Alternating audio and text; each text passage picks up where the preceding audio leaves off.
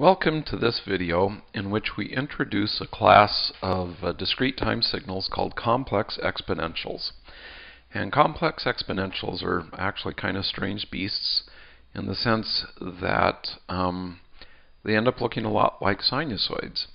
So we'll explain why and how as we go through the video. So a complex exponential in general is a signal that has this basic structure, where in the most general case this c is a constant that's complex, and alpha is also complex, and we'll write alpha as e to the r plus j omega, where both r and omega are real numbers. Okay. And it turns out the reason we call this a complex exponential is that we have part of the exponent of e here is j, which is the square root of -1 and makes things complex. So this can get to be pretty interesting. So if we write out what x of n is, again, c, and we take alpha as we've defined it here and raise this to the nth power, we have e to the r plus j omega, and this is all raised to the nth power. And we can rewrite this as c e r times n times e j omega n. So what I'm doing here is I'm using the fact that when I raise something to the nth power, it's the same as multiplying the exponents. And I'm also saying that if I have a sum of two exponents, I can break it up into two sums. Okay. And just because we need something to call it, I'm going to call this beta. I'm going to call the e to the r part beta. And so what I have here is beta to the n. So I can write this then as c beta to the n e to the j omega n. And why do I want to do that? Well, let's start with this e to the j omega n thing. Those of you that have not yet heard of Euler's formula will hear more about it than you really want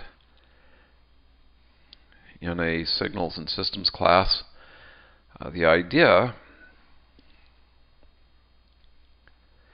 is that e to an imaginary, raised to an imaginary number, can be written as the cosine of omega n plus j times the sine of omega n.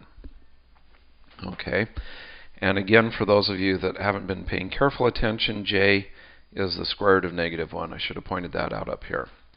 Unlike mathematicians who use I, engineers, and at least electrical types of engineers use j because I is always current. Now, a consequence of Euler's formula, which we won't really go into right now, but turns out to be extremely useful in many cases, I can also write the cosine of omega n in terms of complex exponentials. So it ends up being 1/2 times e to the j omega n plus e to the minus j omega n. And similarly, the sine of omega n is 1/2j e to the j omega n minus e to the minus j omega n. So anyway, Euler's formula, so I guess I should say these are Euler's formulas because there are several of them, but they show up over and over again and they're extremely useful. So what this means then, this fact that e to the j omega n can be broken into a real part, which is a cosine, and an imaginary part, which is a sine. If I plug this back in here, what it means is that my samples, x of n, are going to basically be this exponentially weighted guy, this beta to the n, times a cosine real part and a sine imaginary part. So this complex exponential actually has sinusoidal components. Again, the cosine real part and the sine imaginary part. So if you graph this, which I have done, this is the sort of thing that you get. Okay, so if beta is 1, so that I have basically, there's a 1 to the n here, but that doesn't actually affect anything. So this is a case where beta would be equal to 1. And what I've done here is graphed the real and imaginary parts of this complex exponential. And you can see that it has a frequency of pi over 4. And the real part starts as a cosine. So it starts at 1, goes down, and hits bottom here, goes back up, and so on. So it does indeed look like a cosine. The imaginary part is a sine that starts here, goes up and down, and so on. So this complex exponential, if I have no constant out in front raised to the n, is just basically a cosine combined with a sine. If I have the case where beta here is 0.9, then the real part looks like this. It starts up here at 1. I guess I shouldn't be coloring in. It starts at 1, goes down, and you can see that the real part, the amplitude of the real part is getting smaller. And the imaginary part, the same thing happens. The amplitude starts out big and then gets smaller. And that's because beta being less than 1, as we raise beta to higher and higher powers, it gets smaller and smaller. On the other hand, if I have beta equal to 1.1, then I start off with a real part that's small and gets bigger and bigger and bigger. Now again, it still looks like a cosine, but as time goes on, the magnitude of the cosine gets larger and larger.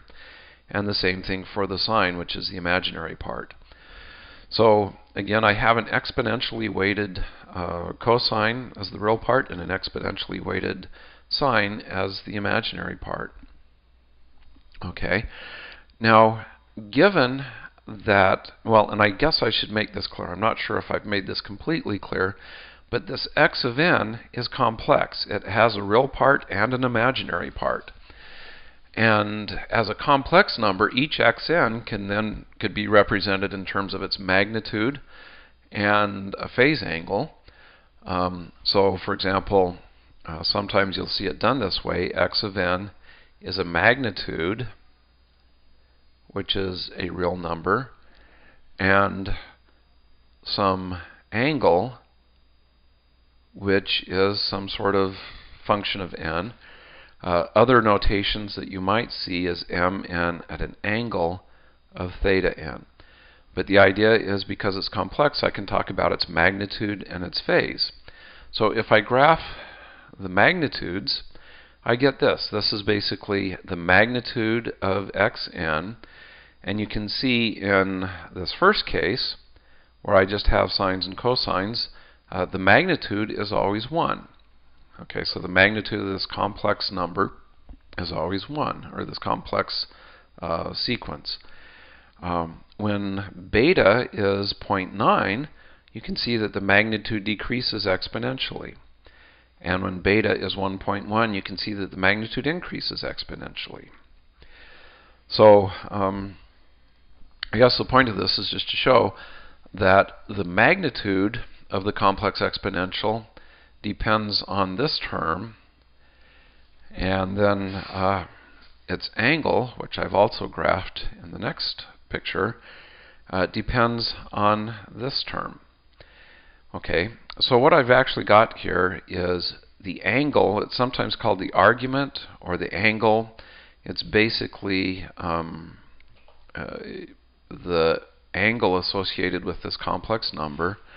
It starts at 0, goes up to pi over 4, pi over 2, 3 pi over 4, and pi, and so on. And what I've done here is graphed, again, the real part, the real part and the imaginary part of xn. And you can see that an angle of 0 corresponds to something that's completely real. an angle of pi corresponds to something that's completely real and negative. An angle of pi over 2 corresponds to a real part that's 0 and an imaginary part that's 1. At an angle of, assuming this would be, let's see, oh here, this would be minus pi over 2 or 3 pi over 2. Either one of those is the same. Again, I have a real part that's 0 and an imaginary part that's negative. So again, the angle is a function of the relationship between the real and imaginary parts. So that pretty much wraps up this video. And at this point you may be saying, well, why should I care? The reason that you should care is that these complex exponentials, these these signals that look like this actually show up all over the place in signal processing. When we do Z-transforms, they show up there. When you do discrete-time Fourier transforms, they show up there. They basically just show up all over the place. So it's useful to understand them and understand how they work. So I hope this video has been helpful. Thanks for watching.